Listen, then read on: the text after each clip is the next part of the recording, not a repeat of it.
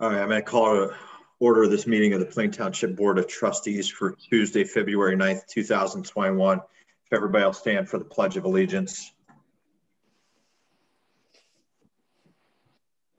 Pledge allegiance to the flag of the United States of America and to the republic for which it stands, one nation, under God, indivisible, with liberty and justice for all.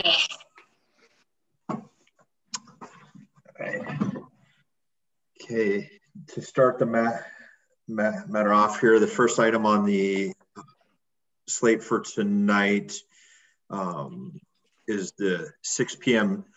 zone change hearing, and I am going to turn that over to our zoning planning development director, Mr. Tom Ferrara. Thank you, Tom, the floor is yours. Eric, could we have that picture up on the screen?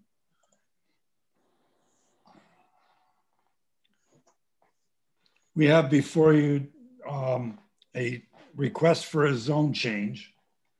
The zone change went through the zoning commission and they voted unanimously to approve the zone change and sent that recommendation on to you. Fire department did not have any recommendation. The RPC recommendation was a denial. Their biggest concern, after reading their write-up on it, was that the rezoning the subject property to I-1 light industrial is a significant change for the neighborhood. And they recommended it stay a B2. But the change is really not that significant to this neighborhood. If you look at the map that we've got up on the screen, you can see where on the top Fisher's Market is. If we, Eric, can we scan down to the bottom?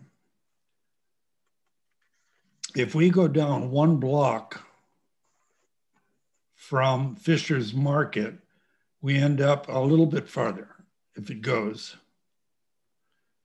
Okay. United Architectural Metals is on Cleveland at Orion. They are a manufacturer. As you know, they manufacture glass and steel for very large glass buildings. They are an I-1 manufacturing in a B2 area. These were all grandfathered in, that's why they are there, but they are an I-1. Up above it to the north, right next door, is Central Transport, where semi-trucks and transfer station. In the picture, you can see the trailers, the semi-trailers that are parked transferring their goods, and the trucks go in and out all day. I don't know at what time of night they might go, but again, that is an I-1 business in a B2 zone. Just north of that, you have a warehouse, hardware supply, where they have a warehouse and they distribute, or they did, from that warehouse, hardware supplies. I-1 business, a warehouse in a B2 zone. So with Fisher's going I-1, there really isn't that much of a change to the neighborhood. We've already got those three large I-1 businesses there. We received, it's out of the picture now, but catty corner to the northeast of the Fisher's Market, there is a condominium complex that the HOA president came to the zoning commission meeting and said he has no problem with Mr. Gilt's changing this to an I-1. The thing he doesn't want to see is this building sit empty.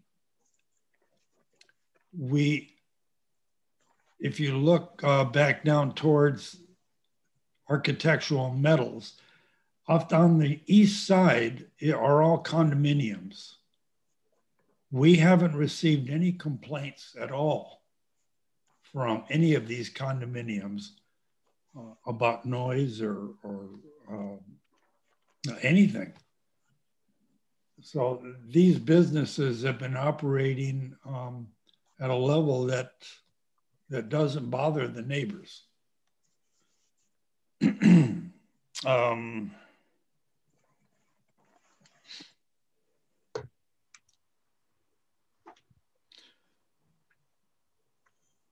I think that is it.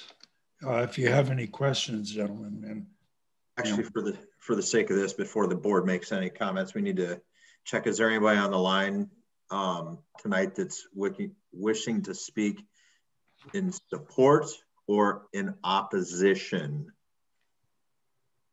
to this plan?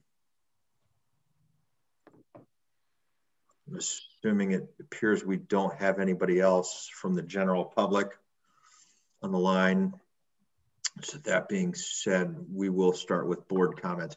I just want to lead off with, quite frankly, I'm extremely disappointed in regional planning. I think they completely missed the boat on this one. They failed to look beyond the immediate parcel because, I mean, relatively easy justification based upon things that are going on there.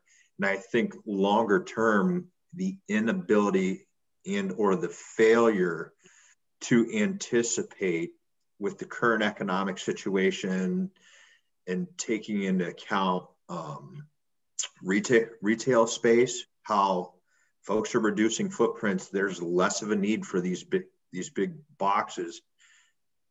I don't want to be sitting here, you know, with an empty building and us potentially dealing with, you know, another Oakwood Square version 2.0 prior to the restoration. And I think what makes this project all the more compelling to the township is, you know, the folks that have worked diligently in a timely manner to turn Oakwood Square around are the same individuals who are looking to perform this project. And never once have we had what I would consider a misstep or any major issues. They've been very collaborative.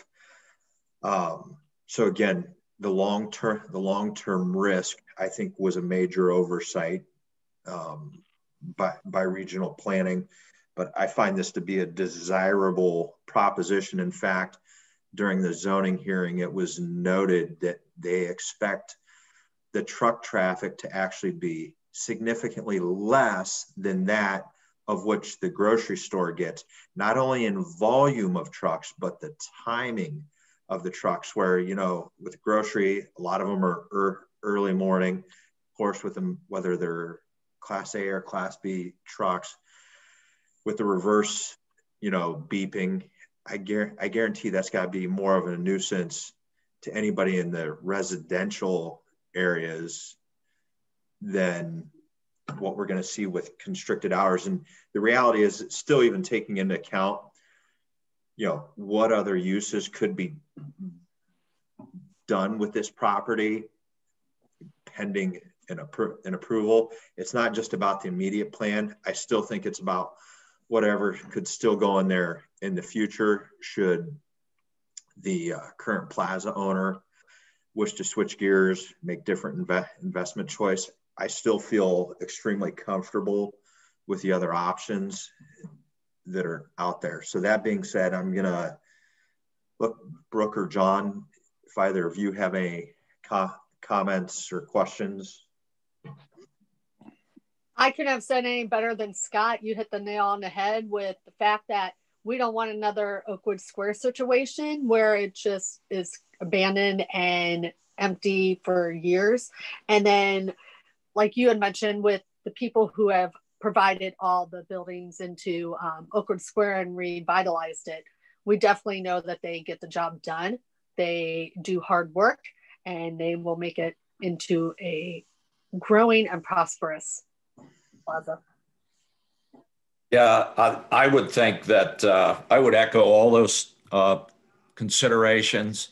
One thing, like I always do with these, I went up, I drove the neighborhoods, I went on the backside because there's some places to actually get to that backside. You have to go around.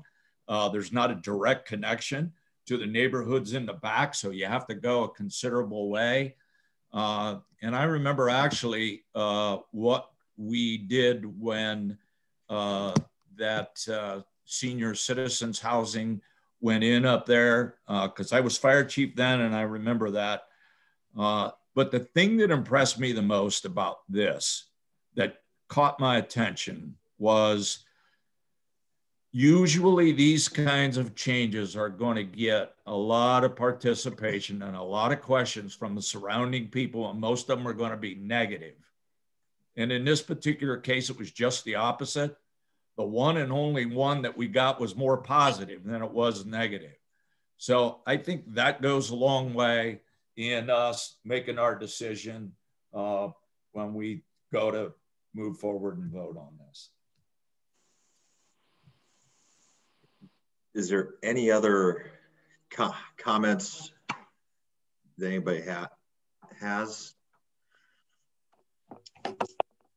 Okay, barring no further discussion on this matter, I'll make a motion that we approve the zoning application as it relates to applicant 1 GS 8100 Company LLC for the address of the property affected at 8100 Cleveland Avenue, Canton, Ohio 44720. I'll second. Any further discussion? Roll call. Mr. Sabo? Yes. Mr. Hawes? Yes. Mrs. Harless? Yes. Okay, that will conclude the public hearing regarding the zoning amendment. So that will take us, we will now go to our agenda. And since we led off right with this hearing, I want to check, are there any additions, deletions, or corrections by fellow board members or department heads regarding the regular business agenda? I have none. I don't have any. I've got two that I'm going to put under concerns of trustees. One's Canton Township, and two's Hall of Fame Marathon.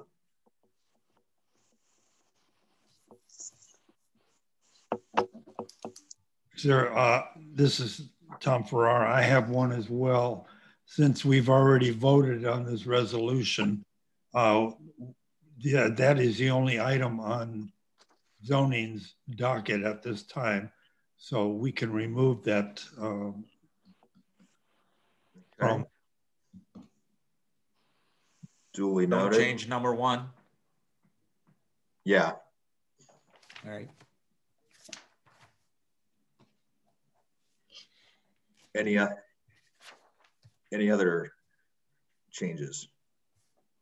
Okay, hearing none, the agenda will stand as amended. First item, new business, Ms. Campbell. Thank you. I'll actually turn that over to Mrs. Harless. What about new business number 1, opening a blanket to various vendors? Oh yeah, yep, I do have that resolution to open that blanket to various vendors in the amount of $12,169.72 from Fund 01B02. I will so move on new business number 1. Second. Discussion, just a point of clarification. These are the insurance monies that have not come in correct as it relates to the water damage sustained in the zoning office, and essentially to cover the cost of, I don't want to say remodeling, but refinishing the zoning office due to the damage. Yes. Yeah. Any further discussion? Roll call. Mr. Hawes? Yes. Mr. Sabo? Yes. Mrs. Harless? Yes. Now new business number 2. Yes, Jim, good to see you again. I just wanted to take a moment to introduce Jim Knight. He is the crime prevention specialist with the Stark County Prosecutor's Office, as well as on the sex trafficking task force. And he wanted to give us an update on some crime prevention tips that we could use in Plain Township, given the recent strings of scam calls, break-ins, and so forth that we have going on. Jim, it's all yours. Thank you. Can everybody hear me? Yes. Yeah. All right, perfect. Thank you again to the Plain Township trustees for having me share tonight. Again, I am Jim Knight with Stark County Prosecutor Kyle Stone's office. I'm the crime prevention specialist, and I just wanted, as Mrs. Harless said, to share some basic tips and things that you may want to share with the residents and offer whatever services that we in our office can give, especially as it relates to home security. So I'm just kind of scratching the surface here. We go in deeper with our presentations, but just some important tips to be aware of. They may sound common sense and pretty basic, but at the same time, what we want though is for people to refresh their memories and to take those extra steps, because while we can't ultimately prevent a crime from happening, because if somebody wants to get into somebody's property, they will try to find a way. But we want to make it that much harder. We can't prevent ultimately, but we can deter. And a lot of times that can solve a lot of the problems. Most important around homes, just very briefly, always, even if you're at home, lock all your doors, your front door and your back door, whether you're home or not. And the exterior door frame should be of a metal or solid wood with a, and also to keep your entry doors well lit, both your front doors as well as your back porches. Lighting has always been known to be a good deterrent. If you can, to have a wide angle door viewer, but if you're not expecting somebody when they come to the door, don't feel you have to answer it. If it's somebody dropping off a package, they'll leave the package. And if you have a window by your front door, it's also not a good idea to put river rocks or other items, especially if somebody really wants to try and get in and they don't think that you're at home. They may try to, if they really want to get in, they may try to take the rock or the item and throw them through the window as a way to gain entry. And also, don't keep a spare key under a flower pot or under a doormat. I know it may seem like it's convenient, but it's always a better idea, if possible, maybe give that to a trusted friend or family member. As for garages, always have them well lit entries and solid doors. If you have items in there, if you have a window in the garage, and if it's a low garage, maybe consider draping some of the like your lawnmower or other equipment that you may have in there. Whether you park your vehicles inside the garage or outside, always a good idea. Obviously, remove your valuables, roll up the windows, lock the doors, even loose change, take those out. And if you park your car outside, as I will go back to, taking your remote control garage opener, because that has been a known way for thieves that want to try to get in can do that. And it's even a good idea to do that even if when you're at home, even if you're in the backyard. A lot of times I'll come across reports where it's not the victim's fault by any means, but like I said, we don't want to make it easy for them. The garage door was left open and somebody may be in the backyard pulling weeds or mowing the yard. Somebody sneaks in and takes what they want, especially if the keys are in either vehicle, they may try and take the vehicle. So obviously just make sure we always want to secure our stuff. As for lighting, like I said earlier, excellent deterrent. Place on the yard poles or beneath the eaves of the house, and always make sure that it's shining at a downward slanting angle. And try to clear shrubbery or trees or any other foliage away from the windows and doors so that it's not blocking the lights. And never place security lights at a ground level. And always make sure, it's always a good idea to make sure in case of emergencies that your house number is well lit, especially in the evenings, or if a resident lives on a dark road. Make sure that their address numbers or any other part of their house is well lit. And also, if you're not home, leave on some lights or even a radio. Inside lights will help with the impression, obviously, that someone is home, whether or not, or whether they're gone for the evening or on vacation. And speaking of vacation, a couple of quick things. You can check with your sheriff's office about getting a vacation check. Let them know when you're leaving and when you plan to be back. Obviously, if you're coming home early, let them know. Definitely let them know in advance. Try to stop or have a friend or family member collect mail or newspaper so that those don't start to stack up and leave a suggestion. Also, the cliche, unfortunately, is true. Don't post on social media if you're going to be out when you're out of town while you're on vacation. Wait till you get back, because sometimes thieves or criminals have taken advantage of that before. For window locks, you may want to install and check with the locksmith on good, strong, solid window locks. But most importantly, make sure that the windows are down. Keep valuables away from the windows so that they're not anything in there that's going to tempt somebody. Also, psychological deterrent, you may want to consider placing some large gravel on the ground near the windows. This could be, like I said, a psychological deterrent. And you can even put plants under the windows, but kept to a height that's below the windowsill. And if you are going to put plants in the window, if you want to have a little fun with it, consider putting the spiky, thorny kind of plants. So these would be be less likely to want to hide under those. As for your garage sheds, obviously always leave locked and closed when they're not in use, and have a padlock to secure. And any outdoor furniture or tools and bikes, have them in the garage, or just leave them out of, take those out of the yard and store them. If you can chain down, even better. Put the serial number on your valuables, because if something does happen, they are taken. That might be something that can help the sheriff's office out. And like I said, with the garages, if you have a window in your shed, consider draping a sheet or blanket over any of the mowers or any of the equipment. So if somebody is able to still look in the window, they're not going to really maybe see anything of value. As for alarm systems, the best thing I can say is do plenty of research. Get at least a couple of different estimates, more than one. And, stick to the basics, whether you're going for more traditional or online based, and then check with law enforcement on any licensing requirements. It's always a good idea as well to keep your phone fully charged and by your bedside. And along with that, you can always call 911, but if you can, put the police department or sheriff's office's number, have that saved in your phone. And a couple of other things that you can do: post a security yard sign or a window decal, whether you have an alarm system or not, although I think it's probably better if you can. Or if you can, I know it's a huge expense, but own a dog or a big dog with the beware of dog sign in front of the door. But if you don't feel comfortable going even that route, what you can also do, and if you live alone, place a set of big construction boots outside on the front porch. These are all, like I said, some psychological deterrents.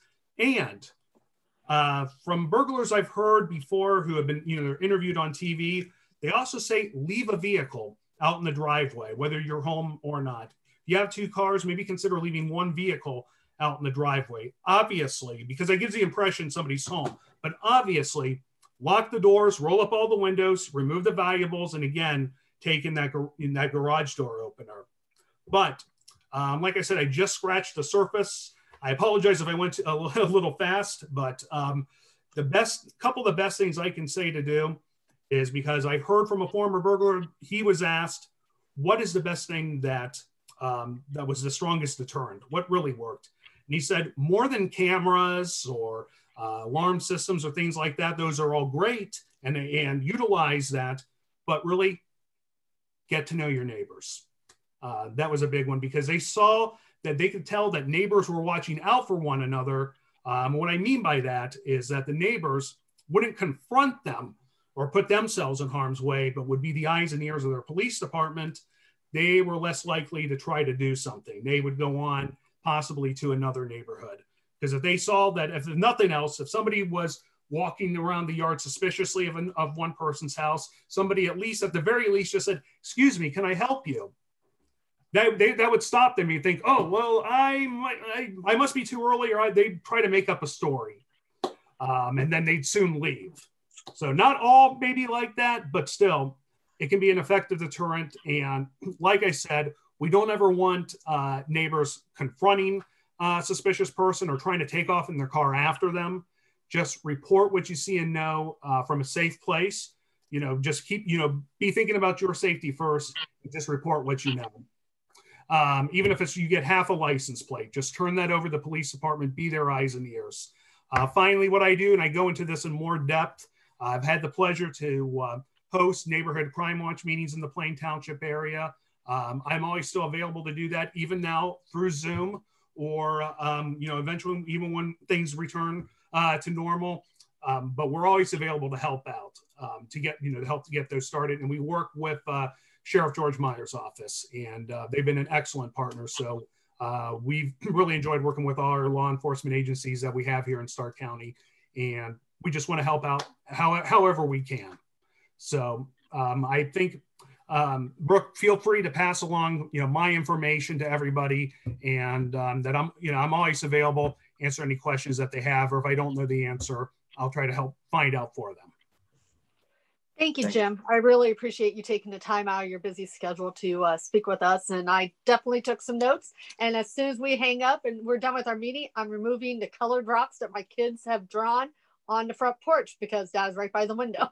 So I definitely learned something tonight. Thank you. Wonderful. My pleasure. Thank you so much. Hey, Jim, quick question. Yes. Quick question for you. Based upon guidance, you know, historical trends, you know, most burglars clearly don't want to be caught. And it used to be that folks are typically home at night. They're gone during the day. So you'd see more break-ins during the day because they figure there's a lower statistical probability of being caught. But the challenge being within the last year, approximately, there's a lot more folks working from home. Are you guys hearing or seeing any difference in trends, you know, given more folks working from home? Are burglars becoming, you know, braver and still attempting to try to do it while people may or may not? I might, just speaking for myself, the report copies will, you know, I'll see, I don't see a, you know, a specific trend myself, and, you know, the sheriff's office may be able to answer better, but what I am still seeing are listed a lot of crimes of opportunity. I'm still seeing a lot of times vehicles are left unlocked, and, you know, valuables that are being left in the car. You know, one case, I mean, somebody had their laptop in their front seat.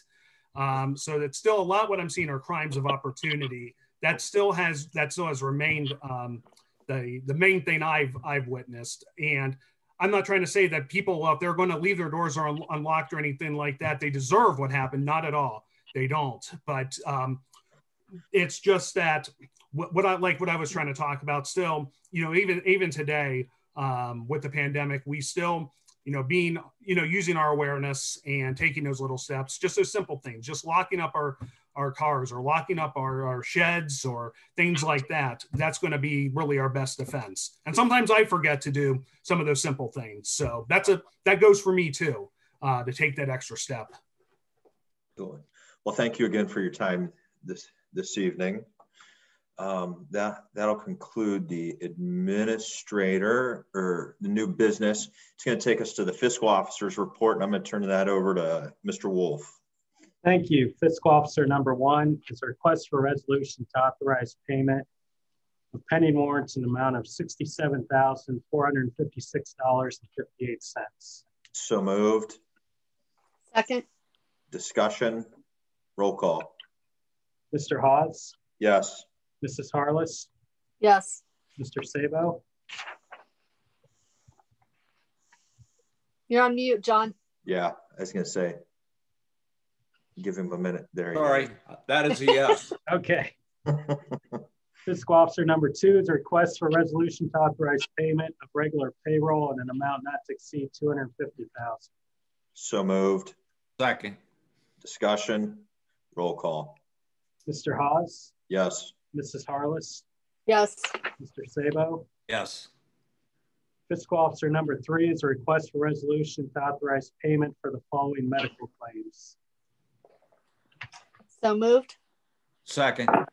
Discussion. Roll call. Mr. Hawes? Yes. Mrs. Harless? Yes. Mr. Sabo? Yes. Fiscal Officer number 4 is the financial report for January. If anybody's got questions, feel free to see Tom after the meeting. Fiscal Officer number 5 is the bank reconciliation. Okay. Good to go. Fiscal Officer number 6 is a request for resolution to authorize a true-up payment to the State of Ohio Bureau of Workers' Compensation in the amount of $17,071. I will so move. I'll second.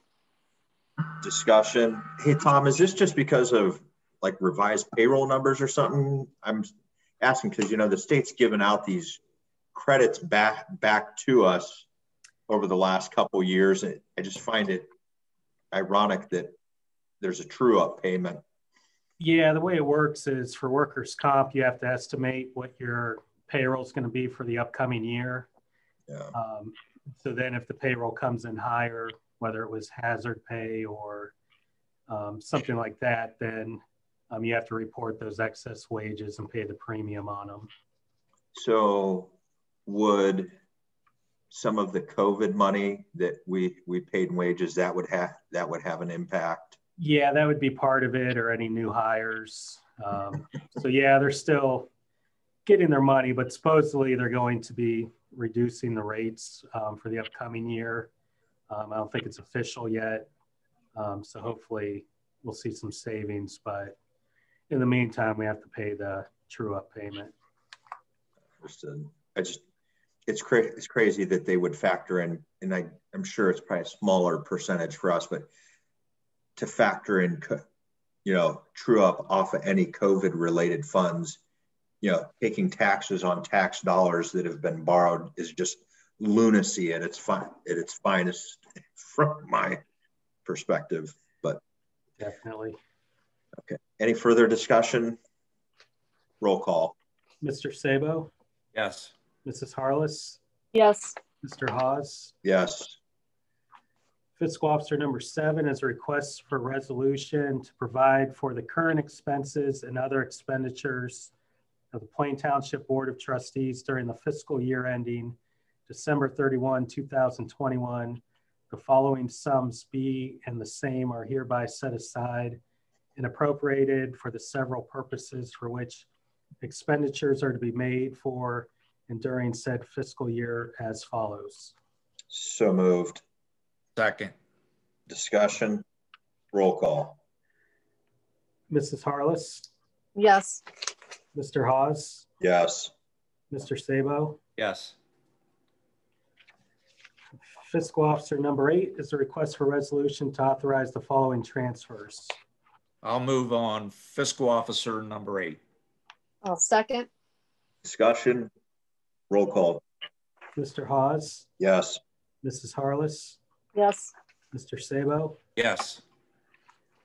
Fiscal Officer number 9 is a request for resolution to authorize the payment in an amount not to exceed $7,492 to be taken from 01A 26Q to reimburse the Canton Municipal Court for Plain Township's proportional share of the operating cost. So moved.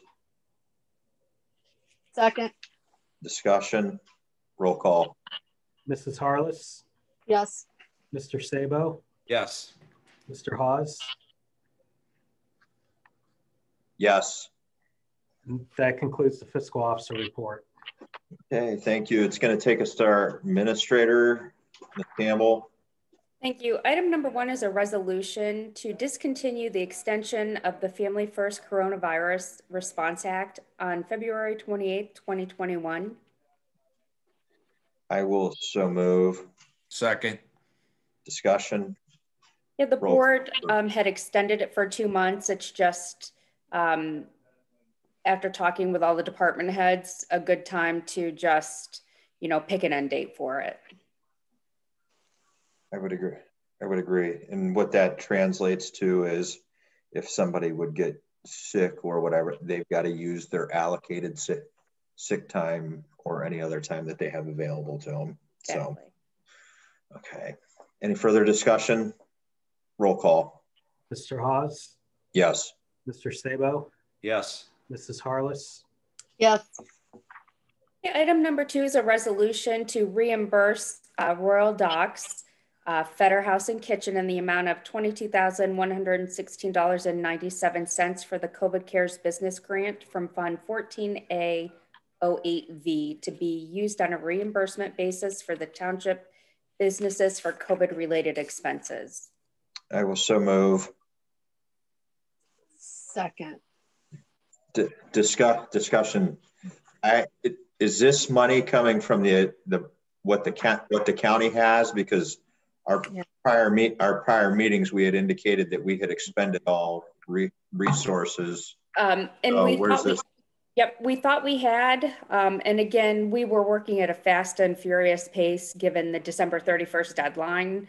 But when all of the calculations were done, all of the receipts, everything in, we have about $100,000 left. We're going to use the majority for park salaries in relation to COVID because they are once again going to have to continue with the playgrounds and the bathrooms on an hourly basis like last year. And Royal Docks did send in one more grant, and we do have the funds available if the board so chooses. Okay. Any further discussion? I have a question. What is the online order process servers? It says the invoices are attached, and I do not have that. Well, they're attached for Tom to review. Okay. She can attach them in here, but it's a new system that they use to be able to order online. So, Brooke, Yes. Have you been into any of the restaurants where they're not handing out the menus and they got that QR code on the tables and stuff? Yeah. Okay. So you pull up your own menu. That's essentially part of what it is. COVID related. Okay, perfect. Yep. Thank you. I just wanted clarification. It was COVID related. Thank you. And Tom Wolf and I had talked, and obviously they would have never done that, but for COVID. And they're in a tough spot having opened right when COVID started. So it seemed like a very good expense to be reimbursed.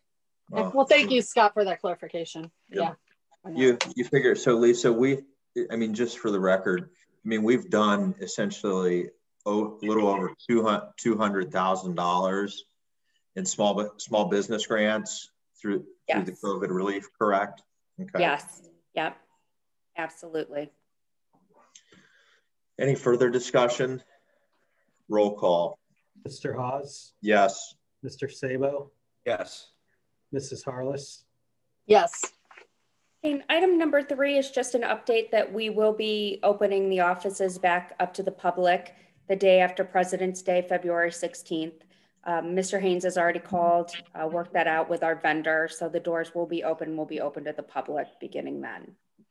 And then item number 4 is just a reminder that the next meeting of the Board of Trustees on February 23rd will be at Station 3. So far at 6 o'clock, we don't have a work session scheduled. So just a reminder to put that on your calendar. We will do another press release letting everyone know that's where it'll be. We can still socially distance, and that gives a chance for those folks on that side of the township to attend a meeting if they so choose.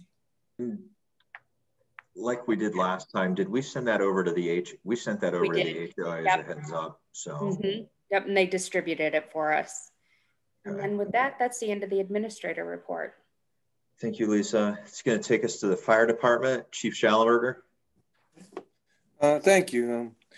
Item number 1 is a resolution by the Plain Township Board of Trustees, Stark County, Ohio, to promote Stephen Jokey from part-time status to full-time status, pending satisfactory completion of Ohio Police and Fire Medical Physical, wages and benefits to be set by the collective bargaining agreement. I will move on fire department number 1. Second. Discussion. Roll call. Mr. Hawes? Yes. Mrs. Harless? Yes. Mr. Sabo? Yes. Item number 2 is a resolution by the Plain Township Board of Trustees to authorize purchase and payment of 1 DCU series truck cap and glide bed from RS Truck Caps for a Ford 150 pickup truck not to exceed $8,500. So moved. Second. Discussion. Roll call. Mr. Hawes? Yes. Mrs. Harless? Yes. Mr. Sabo? Yes. And that concludes the fire department. Thank you. Thank you, Chief. Road Department, Mr. Iacino. Chairman, item number 1 tonight is a copy of the resignation from John Beeg that I received on February 2nd. After talking with Lisa and the board, we decided that Friday the 29th will be his last day, and Luther did leave the last day as the 29th for all benefits also. We're good there. We're good there. And item number 2, I received the 2020 Township Speed Zone studies that we requested through the Stark County Engineer's Office. The first one was 55th Street between Kansas City Corporation Line and Middle Branch Avenue. The results came back at 40 mph, which is the existing speed limit. We were trying to get that lowered to 35 once again. I do believe that's the second time we've put that through. And then we also had Bentler Avenue between Easton and Hahn Street. That result came in actually higher than that's posted at 40. And the county engineer's office recommends we retain the existing speed as is. Yeah, unfortunately, that's just a stretch. That's just a stretch of road. Given the straight shot, that's always a constant challenge. I know for the sheriff's office. So, I mean, even if it was posted down to 35 or something lower, still going to deal with those same speeding issues. Given the driveway access points, there's a couple of them that I could see as a homeowner are definitely a little nerve-wracking, possibly pulling out if you're not listening and looking close enough. There is one dip there on Bentler that before you get to Hahn, that could be a problem for some site problem. Well, as we all know, it's not just a single factor. The state's got a crazy amount of multiple factors from road width and banking and line of sight. So I have the complete study in my office for both of those. If anybody wishes, a pretty thick study for each one.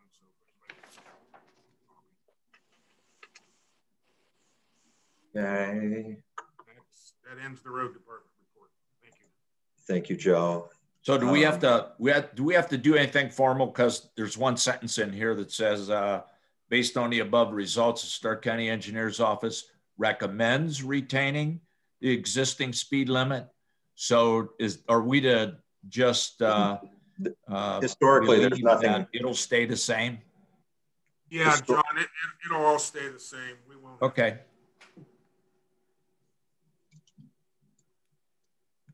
Any other questions? Okay. Zoning, that was removed. So Parks Department, Mr. Steinberg. Thank you. The only item for tonight is a resolution by the Plain Township Board of Trustees to authorize payment to Soccer One for some steel soccer goals in an amount not to exceed $3,675 from Fund 14A08. I will so move. Second. Sorry. Discuss. I'm not sure who beat who to the punch on that one. So Tom, whoever ends up in the minutes, we'll call it good. Okay. As far as discussion, Rob, just a quick question for you. I know a couple of years ago we ended up getting rid of a couple very heavy goals. I think that are over at Middle Branch Elementary now. I'm assuming these new ones mirror what we've already just got on site. I only asked the question because of the reference to steel. These are actually a little lighter. They're as strong. They're probably a little more durable. They're a little lighter and more able to be moved. It's just the type of material that was used to make them. But the goals that we have replaced them with we couldn't repurpose those if we wanted to or donate those. They're just completely shot from years and years and years of usage. Okay. Any further discussion? Roll call. Mrs. Harless? Yes. Mr. Sabo? Yes. Mr. Hawes? Yes. Thank you. That concludes Parks. Okay, nothing for the law director or communications. It does bring us to the portion of the meeting, public speaks. Do we have anybody on the line from the general public that wishes to address the Board of Trustees? And if so, we would ask you state your name and address for the record. Appears we have none. So we'll close public speaks. Next is concerns of trustees. And I've got two items here. I'm actually gonna go with number 2 first, which is Hall of Fame Marathon. Been working with them over the last week and a half. They're trying to get their plans pulled together. I know they've actually met with Lieutenant Carver already. All seems good. We'll let Ryan speak to that, but they've also had sign off from the Stark County Health Department. When I was talking with Jim, essentially this is like a bare bones stripped down race. So they're not even encouraging folks out along the race route, whereas traditional races would have, you know, cups with water. Everything's going to be bottled. They've cut the registration by 50%, and there's no race expo or post race party. So I'm bringing this up because, like years past, this does go through a portion of the township over in the Avondale allotment area. In an exchange with Jim today, he's asked that we put him on the agenda for next meeting, the 23rd, where he can come and present to the complete board the details and so forth. We were chatting, he goes, they simulated their start finish protocols this past Sunday at the Super Sunday 5K. So this is something that's just coming. This was intended to be more so informational, but for the sake of next meeting agenda, let's make sure we've got Jim on under new business at the front of the meeting. I've already made him aware that we're meeting at the center, or not central, but Station 3. So that being said, going to number 1 now that I have listed as Canton Township. I've worked with Joe on this. I was approached by Chris Nichols with Canton Township, essentially the section of 17th Street, which is over the Myers Lake area approximately. They have approached us because there used to be an agreement. It was understood as a handshake agreement.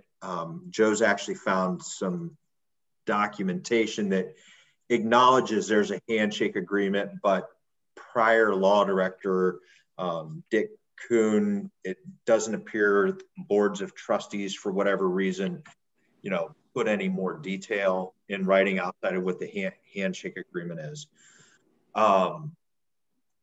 What they're looking for is trying to find a way to create greater parity in cost coverage. Essentially, right now, 17th Street Northwest, east of Broad, has been maintained by Plain Township since 1995. I'm not going to get off into the measurements and so forth, but then the western side of 17th Street from Broad to Lakeside, Canton Township is maintained.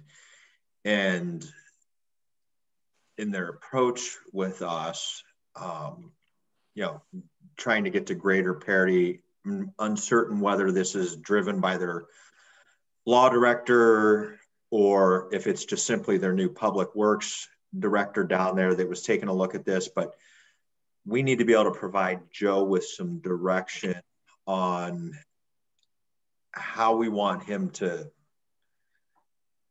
draw out all the details here. Couple things. This just isn't about snow plowing. You know, it's really the road maintenance too. And actually the road maintenance piece is probably the bigger part of it. Joe had shared with me that in 2004 and again in 2019, we have repaved the section of that we've handshake maintained. It's unknown the last time that Canton Township has paved their section. So that being said, you know, how we move forward, you know, we need to ferret out some details here to give Joe some direction. Joe, do you want to add maybe a little more context just for John and Brooks? Yeah, benefit? we did run some numbers, and what we've spent so far on paving our section that we've been maintaining, which half is, the north half is in Plain Township and the south half is in Canton Township. We have those numbers and how we pave and what our specific way of paving and grinding. I'm not sure what theirs is. I cannot remember that road being paved in the last 20 some years. So we did it twice. I know they want us to contribute to some of the payment for them to pave 17th Street. I want to know, you know, how you want me to go about that. How much do you think we should contribute, if any, once we make that decision? I'm going to chime back in here unless John or Brooke has something to say. You know, just for dynamics here, the reason this is split how it is because if we just maintain the north lane and they just maintain the south lane, you could have one lane that is completely plowed and the other that's not. You could have one lane that's completely paved new, the other that's not. And honestly, that contributes to issues would contribute long-term for us, just with how you blend those surfaces, the new with the old. My concern is this. I want to make sure I'm on record.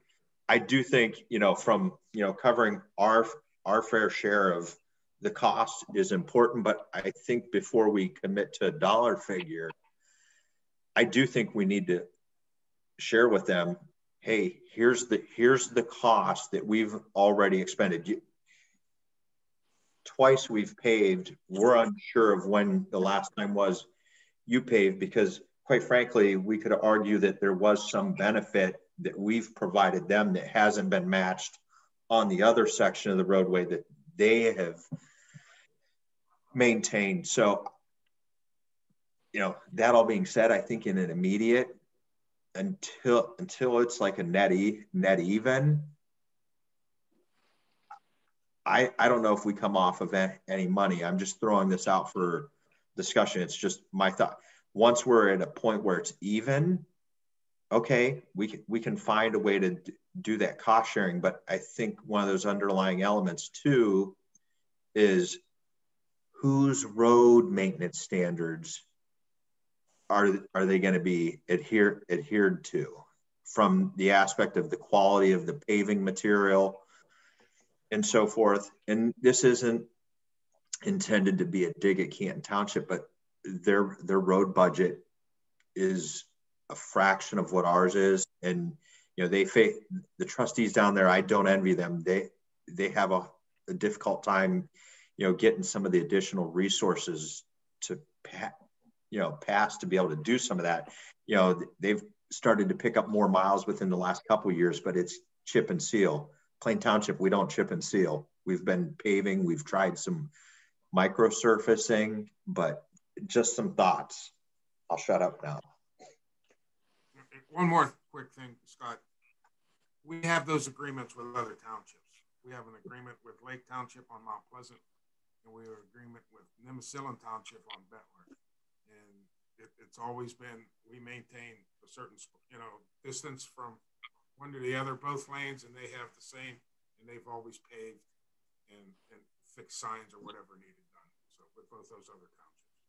So this isn't something irregular for us to have. Yeah.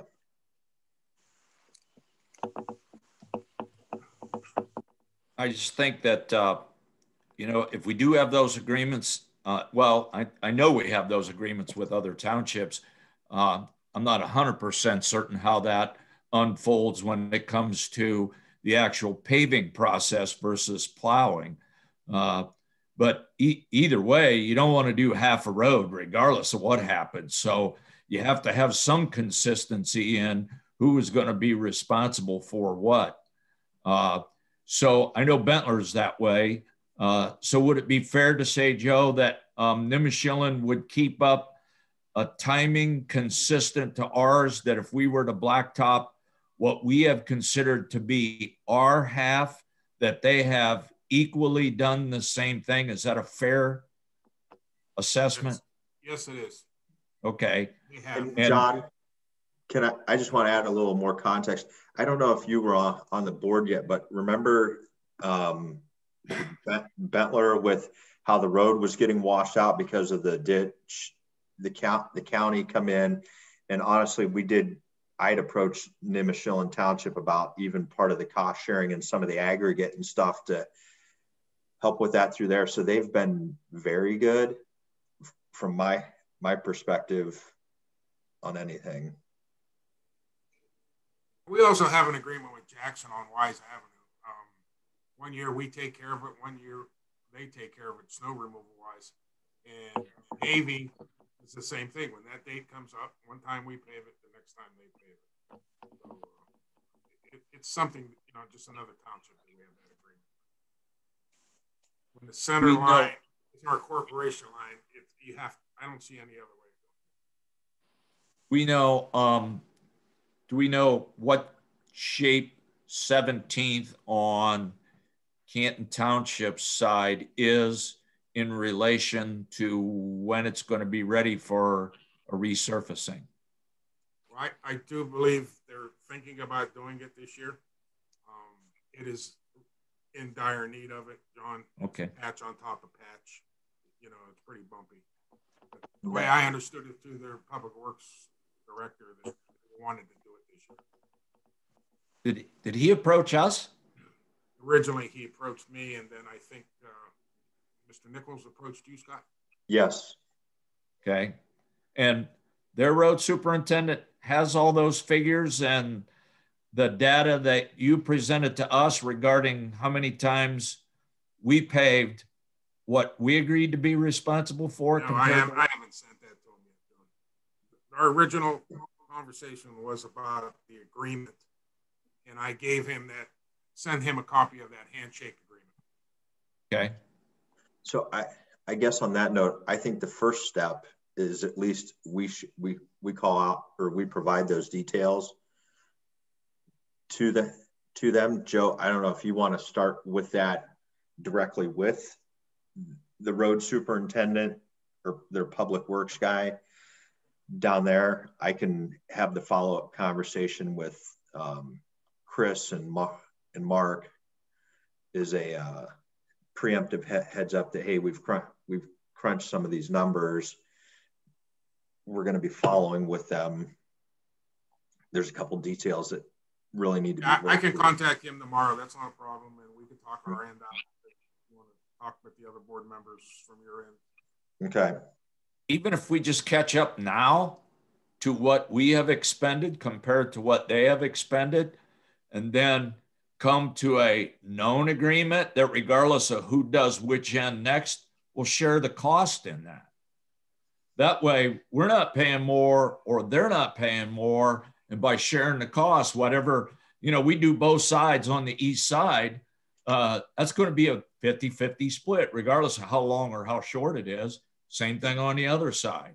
So if we come to that kind of agreement, that'd be the easiest way to do it, I think. If that's the kind of agreement that both boards want, that's fine with us too. I just think from a speculative aspect, even if they have some improved funding down there, I mean, last time public information was posted on life cycle replacement, their poor roads down there were somewhere between 25 and I think 32 years for a replacement life cycle. And essentially right now with where we're at Joe, what's it been the last 4 years now? We've been hitting right about 17 miles. We're hitting almost 10% of our roadway. So we're almost a 10-year replacement cycle. Correct. What I don't want to get in. We're between 10 and 12 right now. So. Yeah. My concern is I don't want to put the cart too far before the horse, but I would rather some of these details be spelled out with them, and that, okay, they have to be prepared. Plain Township's keeping with a 10 to 12 year cycle, assuming funding, allows. They're going to have to be able to come up with that, money ahead of time. And I think with how we score the roads and we track that and stuff, I don't think it's unreasonable for if they were to ask, hey, we're going to need some advance notice. I mean, going from 1 year into the next, I mean, we're always on top of it. But I think spelling out the frequency, and so forth, because I don't want them coming back to us going, hey, we can't, do it this year. And then it gets into, maybe we can swap this, or maybe we can pay this back later. I want to know that it's paid, and we're not running, it's not a line of credit one way or another, but yet we're still being good local stewards and collaborators with a fellow township. I just think some of it needs spelled out. I agree with you. Hey, Joe, would it be fair to say that the east side probably gets more heavier vehicle traffic because of Hall of Fame going in and out from that side versus the neighborhood side going west? My guess would be yes, John. Between that and McKinley High School, you got a lot of traffic there too. So, and as the Hall of Fame continues to grow, I'm sure there's going to be more traffic there. The other one's just a little rural, a little urban road that cuts between two major roads. Yeah, I mean, just even that short a distance, I would assume there's a lot more traffic going the other direction than going west. I agree. Yes, most definitely.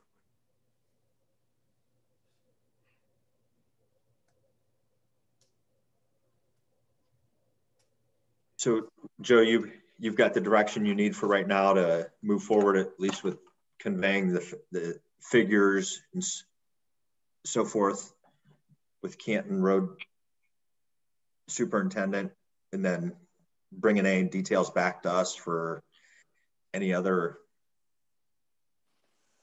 arrangement. I'm assuming the next piece would be once any type of written agreement, we'll need Mr. Eric Williams to use his handy legal work to get something in writing, because I'm definitely not a fan of the handshake agreement. Even though we've got a piece of paper that says from former law director Richard Kuhn saying, yep, we have some type of handshake agreement, but again, the details are really sort of out there.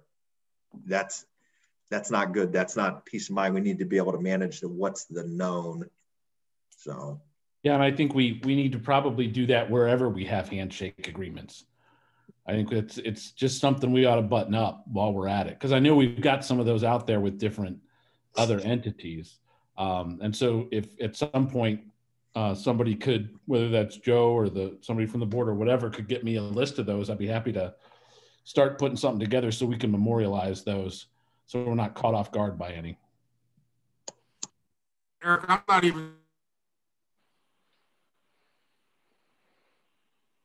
I think, Joe, you see agreements that we actually have that states what's getting taken care of. Okay, good. That's good to hear. Any other questions or comments on this topic? Okay. John or Brooke, anything under concerns of trustees? Are you good? Yes. Let's see here. That'll take us to concerns of the fiscal officer, Mr. Wolf. No concerns. Okay. It's going to take us to the approval of the minutes for January 26, 2021. I will so move. I'll second. Discussion. Roll call. Mr. Sabo? Yes. Mr. Hawes? Yes. Mrs. Harless? Yes. Okay, we do have a need for executive session, so I'm going to make a motion be hereby resolved by the Plain Township Board of Trustees, Stark County, Ohio, to adjourn to executive session at 7:05 p.m. from this regular meeting is authorized under Ohio Revised Code 121.22G for the purpose of consideration of 1F, compensation of a public employer official, 2A, the purchase of real, personal, tangible, or intangible property, and 7A. Second. Discussion, roll call. Mr. Hawes? Yes. Mr. Sabo? Yes. Mrs. Harless? Yes. I'll make a motion to return from executive session at 8:26 p.m. Second. Discussion, roll call. Mr. Hawes? Yes. Mr. Sabo? Yes. Mrs. Harless? Yes. There are no announcements from executive session. I'll make a motion that we adjourn from this regular meeting at 8:26 p.m. I'll second it. Discussion, roll call. Mr. Hawes? Yes. Mr. Sabo? Yes. Mrs. Harless? Yes.